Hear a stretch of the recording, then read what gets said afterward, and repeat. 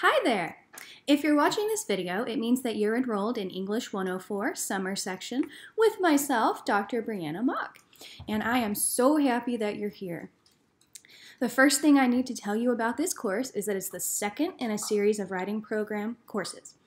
English 104 will teach you the skills of research, synthesis, and academic writing. Next, this is an online-only class, so we will not be meeting face-to-face.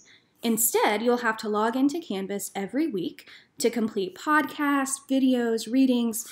Each week there will be a practice, a discussion board, and every other week you'll be submitting an assignment. All of that can be found on the course schedule, which is under our Course Materials tab in Canvas. The great thing about this course is that you do not need to spend money on a textbook. Thanks to the Ball State University Writing Program, our textbook is online, and it's called Ballpoint. I've provided the link for Ballpoint on our course module on Canvas, and the password is CHIRP104. CHIRP 104, like English 104.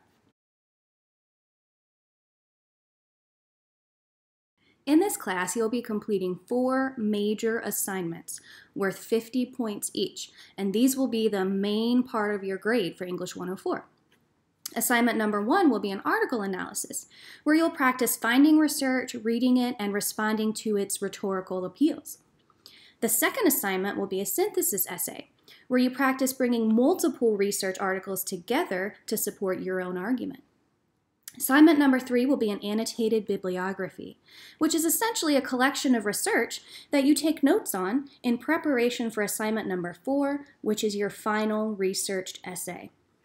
The requirements for assignment 4 come straight from the writing program.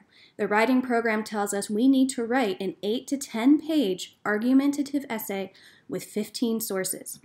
Now, I don't want you to panic about this, though, because by the time you make it through the whole 10 weeks of the summer section, you will be more than prepared to succeed in the final. In addition to your 4 major assignments, we'll be completing 8 smaller practices, and these practices will help you build the skills you need to get the most points out of your major assignments.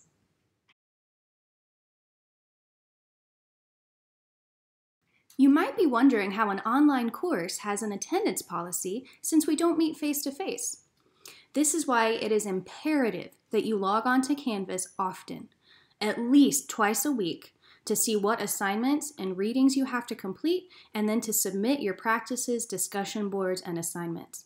Your participation is how I will determine your attendance.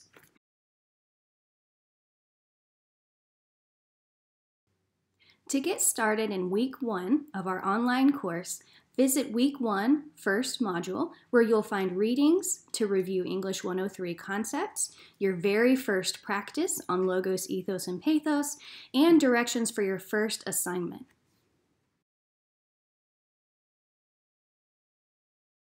Another important part of that first module is called a new student survey.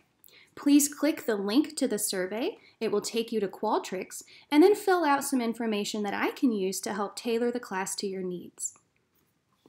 Included in the Qualtrics survey are questions about how you would like to communicate with me. This is one of the most important parts of my teaching. It's very important to me that we communicate often, and especially if you have questions or concerns about the work we're doing in class. So please indicate on the Qualtrics survey how you would like to communicate, whether that be through Canvas, through email, Twitter, Google Hangout, or Skype. Even though this is an online course, it's very important to me to create a sense of rapport, just like we would have in a face-to-face classroom environment.